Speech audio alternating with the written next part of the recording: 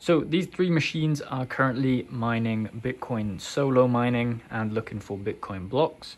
So today's video, I thought we'd get into kind of the calculations behind it, how much it actually takes, and if it compares to winning the lottery or actually the odds of the lottery currently. So this one is running at about 1 terahash. This one's running at about 0.7 terahash, and this one's around 0.4 terahash.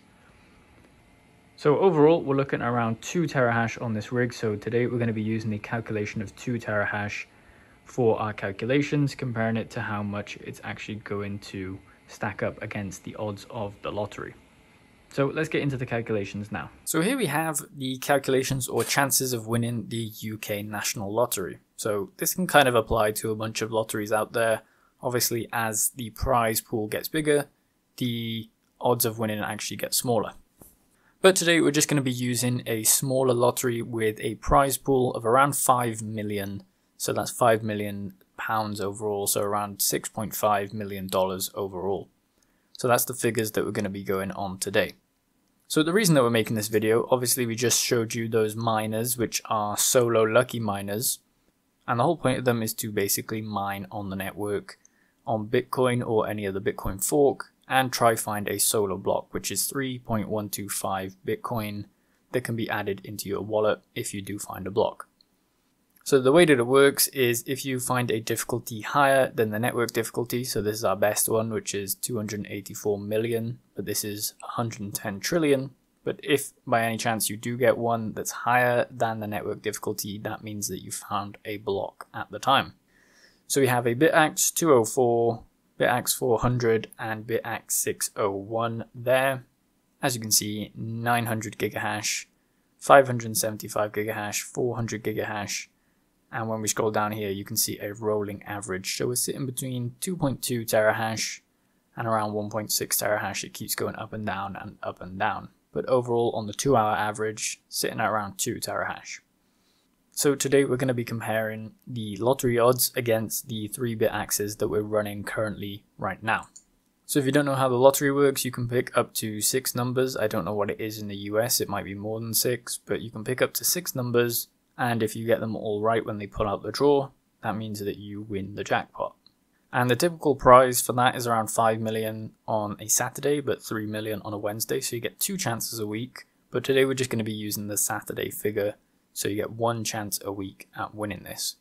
And the jackpot chance is around 1 in 14 million, as you can see there, for all 6 numbers. So there is obviously a price to paying the lottery, and that is kind of factored in, and there's a price for Bitcoin miners as well. For example, these cost around $100 to $150 each. But the only caveat that I have to that point is you get to play the lottery basically for every block that is mined. So there's 144 blocks per day, which means that you have a chance of hitting one of those blocks per day. And then 144 times 7 is 1008 chances. So you get 1008 chances a week. Whereas with this lottery, you only get 1 chance. Obviously, you can increase that if you buy more tickets. But with the Bitaxes, as long as you run them, that allows you to, in theory, have tickets for every block. So we're not going to factor in the price of the tickets over time because we're mainly focusing on odds of the lottery. And the odds are going to decrease as you go up in the jackpot price. So as we said, the jackpot chance is approximately 1 in 14 million per week. So you only get 1 chance at this per week. However, with solo mining Bitcoin, as I said as well, you get 1008 chances to hit a block within a week, which is a lot more chances, and that means that within the week, you have 1000 or 1000x more chances to hit a block on the network. So we have to do a calculation, and we also have to scale it to how much the price of 1 block is. So currently, we look at the prize pool, let's say it's 5 million as the jackpot. That means that we'd need to scale 5 million up to the block reward that we currently have, or scale it down, whichever one we're looking at. So let's first do that. So we have 5 million. The price of 1 block currently is 3.125, which equals out to about 130,000 USD. But let's just keep it to 112,000 to counteract some of the exchange fees. So we have 5 million divided by 312,500, and that gives you 16. So if you brought down the figure and did the calculations to even it out to the number in the prize pool, so you have 5 million in the prize pool, but the Bitcoin block prize pool is technically 312,000, around that range. That gives you 16 in 14 million. So now we have to do 14 million divided by 16. And that gives us a 1 in 875,000 chance of winning. Technically the odds aren't that, but if you scale it up or down, that is kind of the odds that you get if you scale up or down for the amount in the jackpot. So technically the odds are 1 in 875,000 that you have for this jackpot number, and that is scaled down to the price of 1 block. So remember, it's 1 in 875,000. Now we need to find out the chance per day for a block. So you can times it by how much chance we have in a week. So on public pool, it actually shows how many years it would take technically to mine 1 block on an average of 2 terahash. You can see here at the 2 terahash range, it takes around 7,500 years on average to hit a block. But here is just a solochance.com, and you can basically type in your terahash rate and then it'll give you the chances per block. So because it's 144 blocks per day, you take this number, which is 367 million, and divide that by 144. That gives you the chance of hitting it in a day. So you have 2.5 million there. So that's in 1 day, but we need to actually scale that up to a week. And because it's going based off the ratio of 1 block right here, so 1 in 875,000, we can actually compare the odds there. So keep this number in mind, and all we have to do is do 2.555139 divided by 7, because there's 7 days in a week, and we're going based off a week time frame there. So that gives us odds of 1 in 365,000 per week. So already, when you scale it down, it's about half the chances of winning the jackpot lottery at a prize pool of 5 million.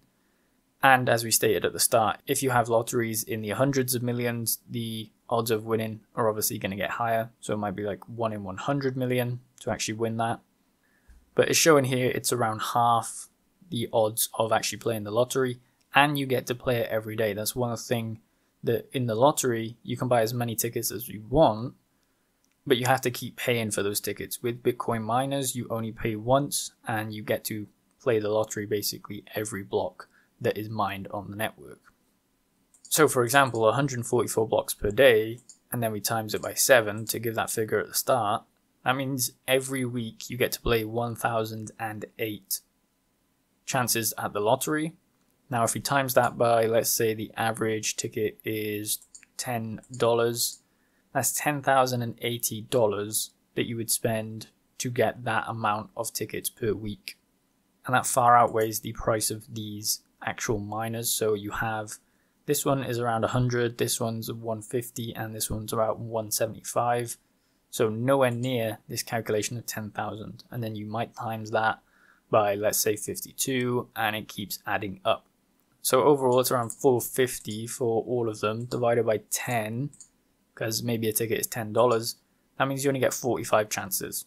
So you only get, a couple of blocks worth of chances to hit the lottery compared to Bitcoin mining. So the odds are actually really good compared to the lottery when you're Bitcoin mining. And this is the reason why a lot of these are very popular, these solo Bitcoin miners. Personally, the Bitaxe ones are probably the best. And then you have a bunch of them that are around 3 to 4 gigahash, which would give you kind of better odds, but you're going to pay more. Obviously, it scales up as well. And then you have just pure ASIC miners. And in theory, you could go with an S21. I know that the power cost is going to be very high, but when you click 270 terahash, you can see that the time estimate is around 51 years.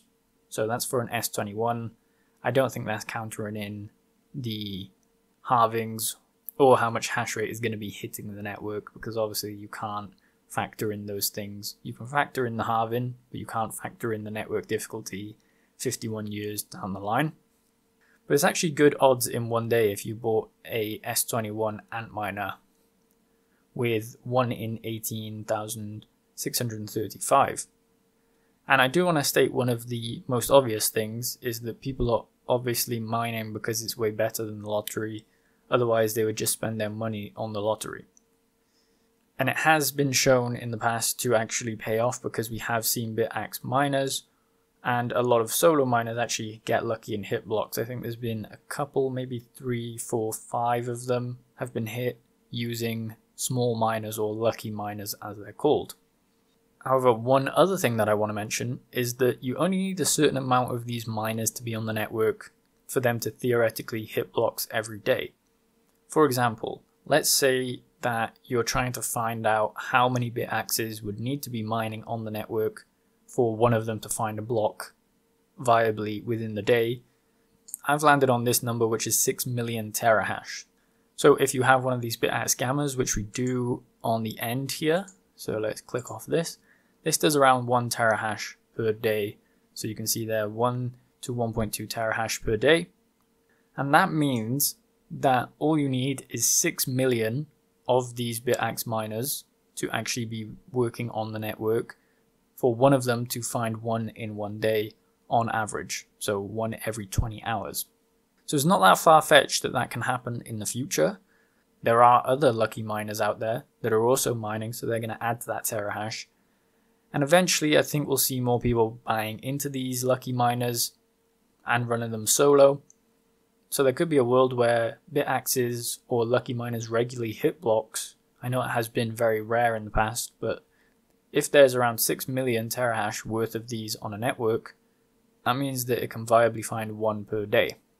Now, if you wanted to go one per week, you only need 600,000, so around 600,000 terahash, which equals out to 600,000 of these Bitaxes. So that's viably one a week, and then we can take another 0 off, and that's going to give us around 3 months. So only 60,000 of these, and I believe that around 30,000 of these have been sold verifiably, and they only started last year. So if we put in 30,000 terahash, I know not all of them are the Bitaxe Gamma, but let's just put that in for an example. That gives you 1 in 168 days. So around 2 to 2.5 blocks on average should be hit every year with the amount of lucky miners on the network, which is kind of tracking. We've seen 3 or 4 maybe, I believe, in the past year since Bitaxe has come out. So I think we're going to continue to see more of these, and they do have other models coming out with slightly higher terahash on there. And as I said at the start of the video, it's way better than actually playing the lottery. So let me know your thoughts on this. If I have any calculations wrong or you want to correct it, please leave them in the comments. I don't think I did get anything wrong, but if I did, please leave it in the comments and I'll pin the comment to make sure everyone knows. Make sure to like the video and subscribe for more content like this.